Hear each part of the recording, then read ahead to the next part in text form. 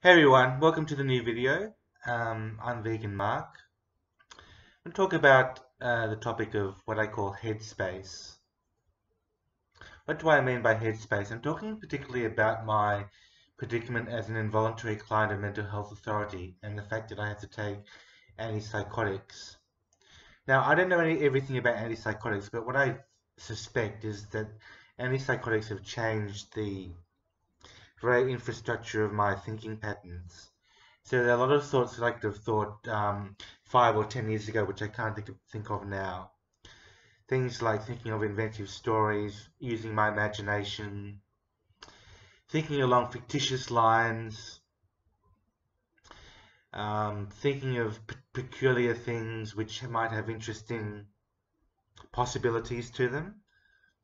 So I was a much better writer of short stories in the past than I am at the moment, for example. My poetry has improved a little bit, I reckon, because poetry is much more immediate and much more short-winded than writing short stories or long stories.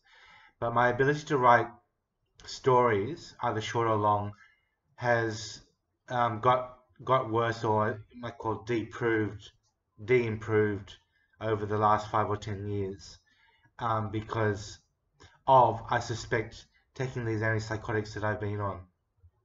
So I'd like your opinion. If you know anything about what antipsychotics do and how they affect the brain and the mental thought processes, I'd be very interested to learn, because this is something that's really bothered me a lot over the last 5 or 10 years especially. I am generally concerned about my brain. I'm generally concerned about the fact that I've lost so much of my imaginative powers that I used to have when I was younger. In my mid-20s, for example, I could write great stories. They weren't particularly fantastic stories, but they were very imaginative, and I allowed myself to think through a lot of great plots and just be able to entertain different thoughts, which I can't do anymore. Also, in my 30s, my early 30s especially, I was a vendor for the Big Issue Australia, so I sold magazines, street magazines, and made a pretty tidy profit from them because I was so charismatic.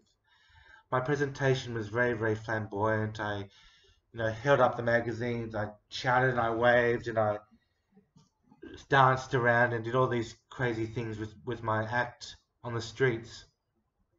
And I think a lot of that was driven by the fact that I was in poverty and I loved the prospect of making money. But having said that, it's sad that I lost that motivation, and now that I'm settled in my apartment, I have an apartment, I don't have the incentive to make a lot of money. A lot of that hullabaloo has gone from my psyche. So the theories include whether it's caused by antipsychotics, whether it's caused by lack of motivation to make more money. We can speculate about all of these things, whether it's just getting older, because I'm now 41. So we can speculate about all of these things, but no one knows for sure what the real cause is. I think my psychiatrist might have a better idea, but they're really dumb at explaining things. So I can't exactly ask them, what's the cause of these things. Usually they excuse themselves and say it's most likely the cause of old age. The cause is old age, and they'll say, as you get older, you can't think certain things, or as a result of your mental illness, possibly your paranoid schizophrenia, you can't think certain things that you could think of 5 or 10 years ago. I think most of these theories are bogus.